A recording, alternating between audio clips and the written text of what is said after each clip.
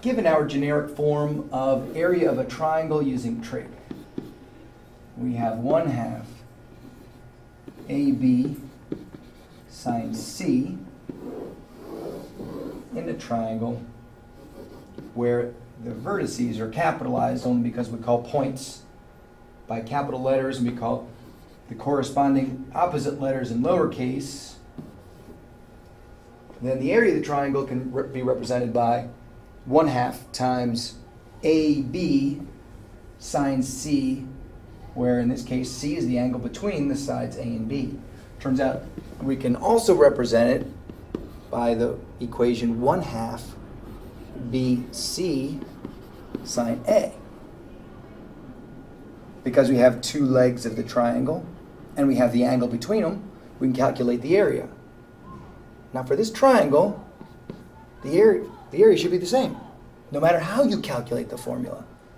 So we could also represent it by 1/2 AC sine B.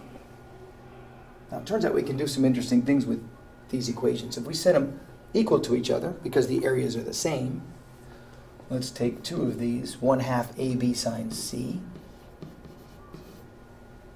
and set it equal to 1/2 BC sine A.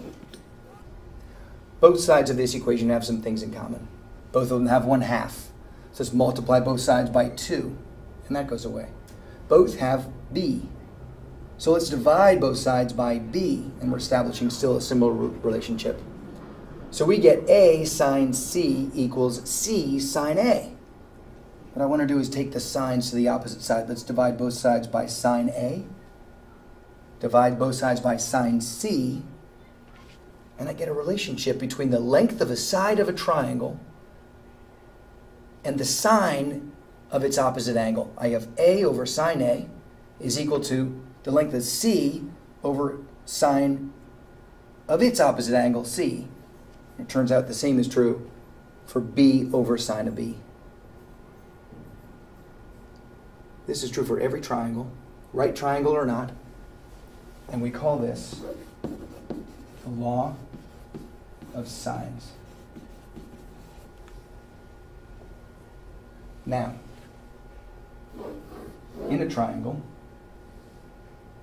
we know one angle is 17 degrees. We know opposite that, we have a side length 4. Another angle we have as 81 degrees. What is the length of the opposite side to 81 degrees?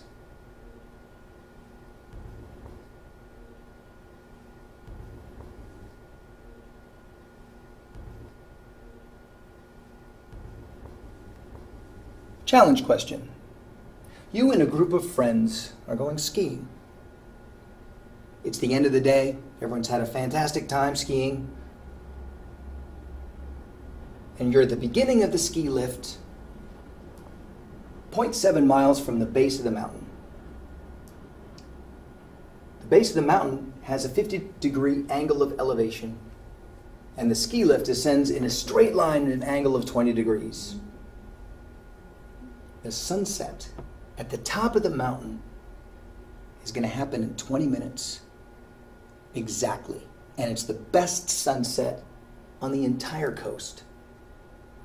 If the ski lift travels at exactly 3 miles per hour, are you and your friends going to make it to the top of the mountain in time?